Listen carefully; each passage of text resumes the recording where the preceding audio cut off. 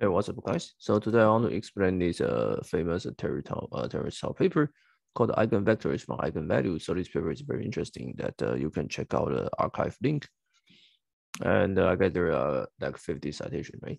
But basically, what it says is that there's an interesting interesting matrix equation which can relate the eigenvectors by the eigenvalues, but then not for the eigenvalue itself, but for the eigenvalues of all these minors.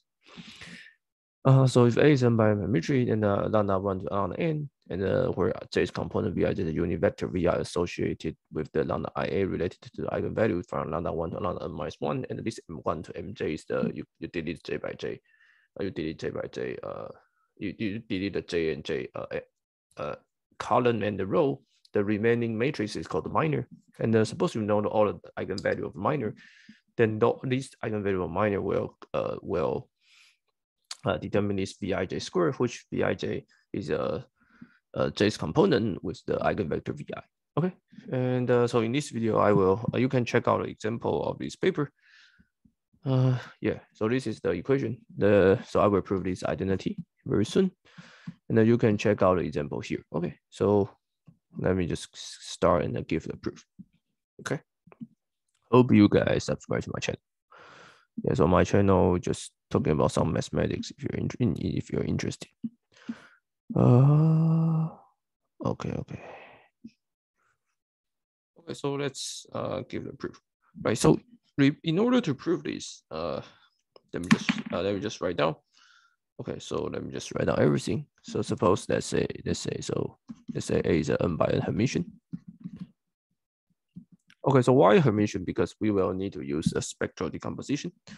And then let's say lambda 1, lambda 2, up to lambda na is a unit vector. Sorry, it's an eigenvalue. And then let's say Vi is the eigenvector. And the normalize. Let's say with respect to let's say lambda I. And the Vij are the J's component of I. Okay, and this theorem tell you that Vij square take if k is 1 and the k do not the same as I, and then you take lambda Ia minus lambda Ka is equals to k from 1 to minus 1, lambda 1a, minus this lambda Kmj. Okay, so you take J, and you take J. So Mj is the minor. Okay, so minor means that there is a matrix and you delete the J, the remaining matrix. It's called minor. Okay. Okay, so let me just give the proof, and using I think this proof I think it's the Cramer's proof, which is very simple. Okay, we need like two idea, right? So I think hope you guys understand linear algebra well. Okay. Okay, so one is the called spectral decomposition. Okay, so once you have the spectral decomposition, let's say you consider lambda In minus A inverse. Okay, you can write this as a summation k from 1n 1 over lambda minus lambda k. So suppose lambda do not the same as lambda k, and you get this vk star. Okay, so this is the spectral decomposition. Remember in the spectral decomposition that your matrix A, right, can be written as a lambda k A vk star. Okay. This should be viewed as a dagger, right? But I mean, it's the same as dagger, but I use star. Okay, so you can start from here to this, right? You just take lambda I and then take the inverse. Okay, and because I suppose lambda do not the same as any k, so these will transform as this. Okay, so now we use Cramer's rule. Right, so why we need to use Cramer's rule? Because we want to connect the minor, right? We want to find the minor, right? Okay, so very simple results that the A inverse, right, is defined to be you can check, this is the famous result, basically called educate of A divided by the determinant of A. Okay. And the educate of A is defined to be Aij is defined to be the CT, Aij, right? CT is called a cofactor. C is called a cofactor. Right? And the Cij is the famous, is the basically you delete I by I and J, so I plus J minor. Okay. Okay, and then you compute its determinant, right? So you compute its determinant. Okay, and then you pull and do transpose, and you get the educate. This is called educate. And then divided by determinant A, it become A inverse. Okay, so this is the also linear algebra results. Okay, so once we have these two, then it will be very simple. Okay. Okay, so now let's start from here. Okay, and consider this lambda I minus A. Okay, so we get the lambda I minus A inverse is will be the educate of lambda I minus A inverse. Sorry, lambda I minus A, and the determinant of lambda I minus A. Okay, and the denominator is just the famous, just do the standard, right? So okay, so this the determinant will be just what? Just the k from 1 to n, right? And the lambda minus lambda ka. Okay, so this is, I think, I hope this is simple. Okay, and for this one, let's say maybe hard to write, right? But let's consider the JJ. Let's consider this matrix JJ component. Okay, JJ component.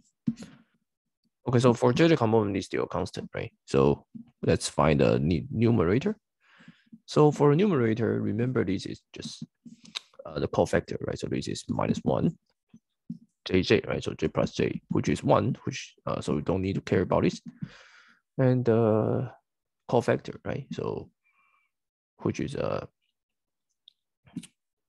cofactor. So which is the minor of these, right? So you get lambda I minus the minor mj, but you take the determinant. Okay. So this will be lambda minus the product of k from 1 to -1, right? Because you delete 1, right? So lambda minus lambda k mj divided by k from 1 to n, lambda minus lambda ka. Okay, so you just take the JJ component, you get this. So now you compare, right? So now you can compare these two, and you take JJ component both sides. For this, if you take the JJ component, you get Vij squared. Okay. So combine these, you can get the following. You get a summation k from 1 to n, lambda minus lambda k a. Let's say sorry Vkj squared. Let's say you take JJ component, right? So you sum over k, and then for each k you take j. Become k from 1 to n minus 1, lambda minus lambda k mj from 1 to n, and lambda minus lambda ka. Okay, so let's check it. So this is correct. And for this one, yeah, you take the JJ component, so you get the Vkj squared, summation k from 1 to n, 1 divided by lambda minus lambda ka. Okay, so finally just take, right? So you can see that lambda, so this is a rational function, right? So rational function of lambda, right? So you just take the residue, right? Take the residue of lambda equals to lambda ka. So for left hand side, which you got the summation, you got the residue, let's say lambda equals lambda ia, right? So you get Vij squared equals to, you plug lambda equals to lambda I, right? But for a residue, right? So which these terms will be none, you need to take a residue. So lambda, so k cannot be I. Okay, so you get the